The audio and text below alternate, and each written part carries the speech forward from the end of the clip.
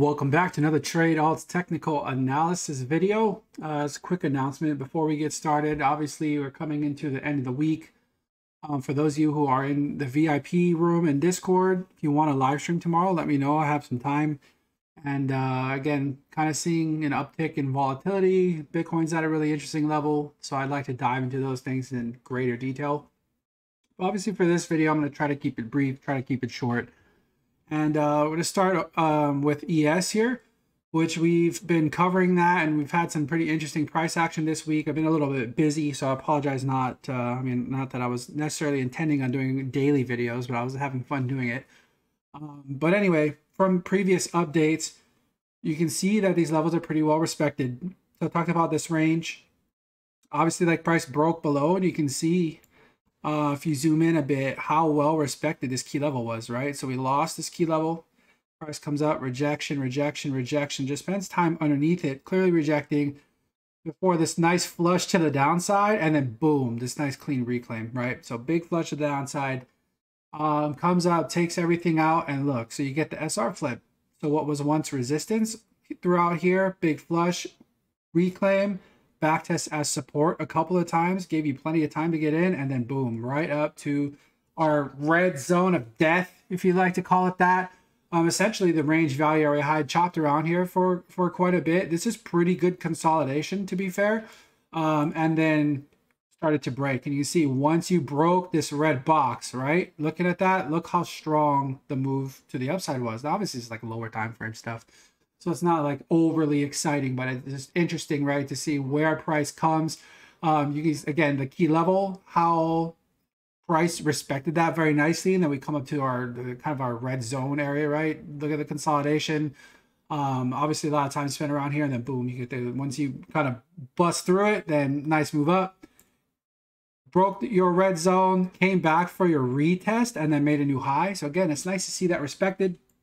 But now anybody obviously like getting overly bullish, overly aggressive after this new high was taken out, got a kind of nice flush to the downside. Where funny enough, like if you look at this high right here, someone want to point out, so you look at this high right here, and you look at kind of like where this low is. If you look at the range value, right, the value area high where it comes in is kind of funny, right? So it's basically the value area high, the range, which again, I keep saying this over and over again, but that's why I love volume. But just like there's definite reason to at least give you pause about like why price is stopping at that point, right? Or at least you're seeing a reaction out of there. So anyway, like to boil things down, keep it nice and simple. As long as you're above this red zone, which like I could flip this to green, essentially, like you see that on my charts. I'm not going to do that yet, because I kind of want to see what happens here coming into the end of the week, see where we actually close. Did we close above or below?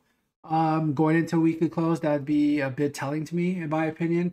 But as long as we're above this red zone, generally look for continuation to the upside. Of course, we could, I mean, it doesn't mean that we can't come lower and try to probe a bit, probe some of these lower levels a bit first before that we move higher. But generally, as long as we're above the zone, I'm not looking for any like tremendous immediate downside. We start taking out this previous low from this morning, and different story, in my opinion, right? Like especially start to trade below here too much, then yes, like I would be looking for another retest of this key 4303 level, and then kind of go from there. Start to lose that, then yes, I would be looking for continuation lower, and this could end up being a pretty nice trap. But to be perfectly honest right now, it's like this is kind of a difficult area, and like looking at what price has done over the last couple of days, it's a little difficult for me to give any real more insight into. Like I don't have much of an opinion. Again, as long as we're above here, generally sideways to up is kind of what I'd be looking at. We start to lose this level, then yes, like I have a very clear level that I would be looking at to the downside, and then it's level to level for me, right? But anyway, yes, not looking too terrible, but really curious to see where we close the week at. We can touch on the 10-year for a second, just because I've been talking about it. You see that we actually, like, this is like a nice swing failure pattern, funny enough. You had this pullback, right? And then, below this 4 3/4 level that we were like that we've been speaking about, actually came back up, ran the high, and then look at the, like, you had like a really big reversal, right? So it's kind of funny to see that. That like SFPs, you know, this is the exactly that you would be looking for. And anyway, you're getting the pullback, still in the 4 3/4. Got a nice push back up today. Ultimately, though, again, as long as we're kind of below this general level, kind of, you know, again, interested to see like where do we close the week at. But I do think that, you know, we could get a bit more of a pullback here. It doesn't come all the way down here. So this is, if you remember the 10-year, this is kind of like what I was when I was talking about the TLT trade, which I got stopped out for a very small loss. But honestly, still doesn't look that bad. My invalidation was really tight on there, and this was kind of like, to me at the time, it was kind of a coin flip. Let me take a sip of water. I absolutely love it. So I did take a small scratch there. But you know, at the end of the day, like you look at this parabolic trend line, it's been phenomenal support the entire way up. I wouldn't be shocked at all if it at least came back down to test this, right? Which likely gives TLT a bit more life. It's like if you check TLT, I've got a decent pop to the upside. It is pulling back a bit. Clear support to the downside for me is this 81.80, and then below that, who knows? It's like I wouldn't, like, if that really starts to test this level, and you know it's not really well respected as a support level. I mean, this thing could continue to get even uglier, right? Like you have like this reverse, like this is a parabola, but to the downside. You know, again, with this pop up, it's a pretty nice, you know, you got a nice pop. Do I think it can come up to 91.85? Yes, I do, as long as TLT is under like 4 3/4. I think like you can see, again, like, especially if you're getting that bit of a, you know, that bit more pullback to test that the parabolic trend line support, then sure. But at the moment, again, kind of the same thing, kind of in between key levels. Do I want to like take it, like, is this interesting enough for me to want to take a stab out of here again? Probably not. Like I you know, I'm either going to wait for lower and test lower, or look for, you know, again, look for continued relief and then maybe take a trade based off of that. So nothing too interesting there, but just kind of wanted to follow up from previous updates that I've done. So on to the exciting, at least what I mostly trade these days is Bitcoin. So we kind of get here on lower time frames. To me, it's pretty self-explanatory. As for, and I'll kind of like try to walk you through like what I'm doing and kind of like how I see things. Obviously, I am short still. I've hit multiple take profits already on the way down. One of them that was this monthly naked point of control that I did call out in VIP. So like let people in the chat room know like we came into this level. It is like anytime you have a monthly naked point of control, it's a pretty big deal. And you can see, like, again, as price comes into it, does it respect it perfectly flawlessly? No, but you can generally see, again, like where are people, like where are traders coming in to kind of like defend price, right? Like it's pretty self-explanatory. This is right around where your monthly naked point of control is. For the moment, that level is holding up decently as support. What I do see though, and like this is pretty standard, is you kind of see like where this wick low was.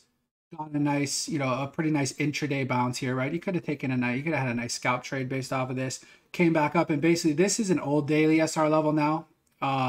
This is an old, but like the interesting thing about this and why it's still on my chart for now is really just to illustrate that like sometimes, you know, just because you go through a level, for example, like this daily is no longer valid, but like it could be a nice resistance level on the flip side, right? So that's why that level is still on my chart. But again, kind of going back to like what I see here locally, I see this low, which is the initial flush down to clear up this monthly naked point of control.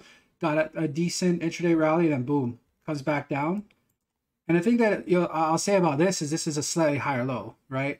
So when I see this, the first thing that's going to come to my mind, and I look and kind of see like what price has done since then, is I do think that there's a pretty reasonable chance that at a minimum, so like if we are near a local bottom, right, I think it makes a lot of sense for price to actually come lower one more time and take both lows. So again, have like a swing failure pattern. It's kind of essentially what I'd be looking for. Basically an SFP of this that's going to run all stops, right? And then a nice reclaim. And then you see something like that. That's a pretty easy long setup, right? So again, you want to see the wick below come in and essentially run this wick low. And then if you do get that reaction, you get a nice strong bounce, nice strong reaction, basically reclaims this naked point of control. To me, that's an interesting long position with a very clear invalidation, right? So like if you saw something similar to this, where you got, again, got that wick lower, nice strong move to the upside, and then, you know, you start trading back above this monthly naked point of control. At a minimum, like this is like at a minimum what I would want to see. But you have a pretty clear entry, you have a very clear invalidation, and then also you could be targeting, at a minimum, you could be targeting probably this high. So that's kind of like how I would look at this at the moment. So yeah, as far as a long, like any intraday type long trades of interest to myself, that's kind of one that I would look at, like that I'm interested in. To the upside, again, so like I still have a short position that I am holding. I've hit multiple take profits. Like I said, this one was a pretty big one. And then to the upside, you know, so like again, if we got that SFP type trade, phenomenal. Like I would love to take that. If to the upside, basically, you know, coming into running back into these highs. Let me make sure I have the right tool on. And then kind of dragging out like this golden pocket, right? From this high to this low. You see, it basically came up, gave you a 50% retracement so far, and then came back down. I would still watch this level. And it's really going to be about the golden pocket to this naked point of control. So this is a daily naked point of control. And to you know, again, as far as we're looking for lower time frame type trades, basically where I would be interested in taking a scalp long, I just explained that earlier. Where would I maybe be interested in taking a scalp short in a second or a different position? Probably somewhere in this neighborhood. So essentially coming up, running this high, and then seeing again, like, do we get, you know, do we get a nice short squeeze up into this area? Do we reject off of here? Yada, yada, yada. But again, I think that this is an interesting level for, again, potential, just looking for an intraday type scalp short. Where would I get a bit more bullish for Bitcoin? To me, it's pretty clear. It's above this key level.